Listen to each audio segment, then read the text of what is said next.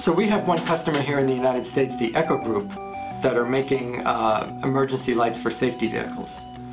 And they were able to use SOLIDWORKS plastic simulation to consolidate one assembly from many parts down to a single part using the injection molding process. Now what that allowed them to do was not just consolidate all the parts into one part, but eliminate a bunch of very costly molds that they would had to produce otherwise if they were going to produce all those individual parts. And those molds can be very expensive. They might cost anywhere from tens of thousands to hundreds of thousands of dollars for just one mold. So by being able to use the simulation to consolidate the number of molds resulted in a tremendous cost savings for them.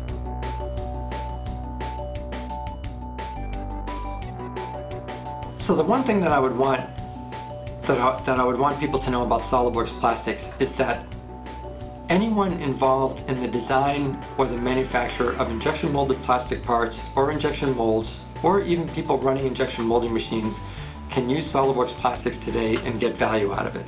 So you don't have to be an advanced simulation or a CAE user or anything like that. And in fact, if you can use SOLIDWORKS Plastics just to determine the right gate location on your part, you might avoid upwards of 80% of the potential problems that you would have downstream in the manufacturing process. So even a novice user using SOLIDWORKS Plastics just to determine the best gate location can realize tremendous value out of the product. One of the primary reasons that injection molding is used as a manufacturing process is because it's a very high volume manufacturing process. So normally when you're looking at injection molding, you're considering making hundreds of thousands, if not millions of parts per year out of one mold.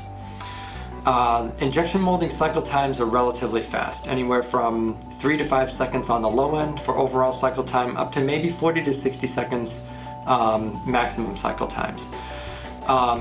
So basically, you're producing a lot of parts, a high volume of parts in a very short period of time. So even though the cost of one individual part may not be all that much, just pennies on a dollar, because you're producing so many so quickly, the numbers get big in a hurry. Injection molds can be very expensive. They can cost anywhere from tens of thousands to hundreds of thousands to over $1 million for one mold. So you can imagine that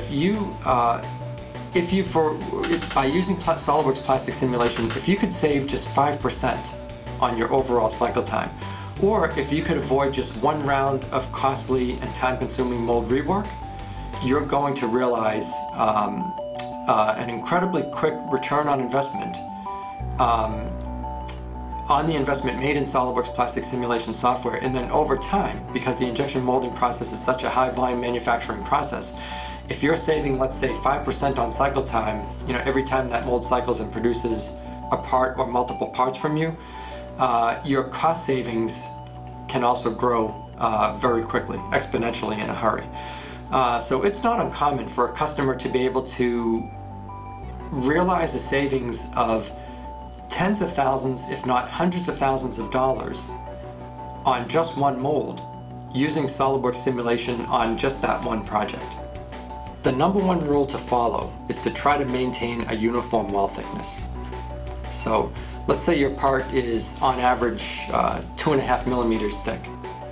You like to try to maintain that 2.5 millimeter wall thickness throughout your entire part.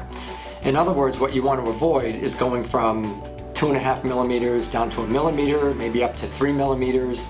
That would be a really bad thing. And that's because the more that you can maintain a uniform wall thickness, the more that will lead to uniform stress distributions in your molded part. It leads to more uniform shrinkage, and ultimately it leads to a part which is much less likely to warp out of shape when you take it out of the mold. One of the most common mistakes made when designing plastic parts is for plastic parts that are meant to replace a metal part that's already in production.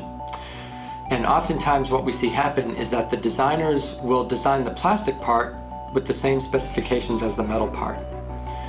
Now, the metal parts, because they're typically machined, you can have varying wall thicknesses without any problems. It's very easy to machine, varying wall thicknesses in a metal part.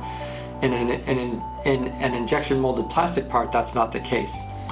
And that's why the #1 rule to follow when you're designing a plastic part is to maintain uniform wall thickness. So when you're going from a metal to plastic replacement, what you want to do is take that metal part design and core out the thick areas, so that so it results in a part that has uniform wall thickness over most of the part surface.